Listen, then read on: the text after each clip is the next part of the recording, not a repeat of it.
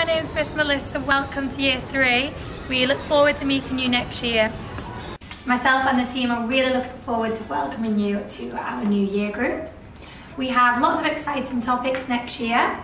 So in term 1, we will start with a wonderful history topic all about Mary Anning and the females that rocked our past.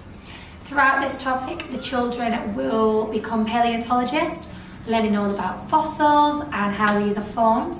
And we will go on a trip to the Sharjah History Museum during this topic to delve deeper into the history of the subject. In term 2, we have a lovely geography topic to start the term called I'm a Year 3, Get Me Out of Here.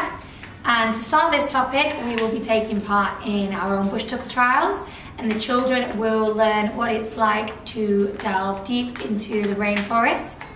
This topic is linked to sustainability and the Sustainable Development Goals, and the children will be learning more about this and what they can do to help the rainforest.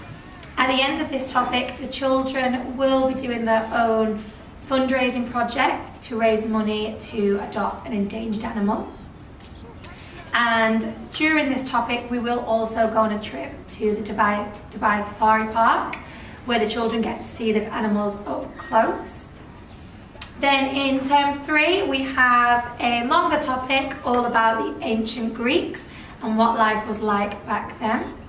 The children will get to dress up like a Greek for the day and enjoy some cuisine from the Greeks, and they will be learning all about the culture and life in this ancient civilization. We will also have a camp next year in Year 3, and it will be a day camp where the children get to go to Adventura and take part in lots of team building exercises such as zip lining and rope swings as well. So we hope you look forward to Year 3 and your children are excited for their new year group with their new teacher. This summer, please try to do lots of reading so that your child's reading level doesn't dip over the summer and they're ready to start Year 3 next year. We look forward to seeing you.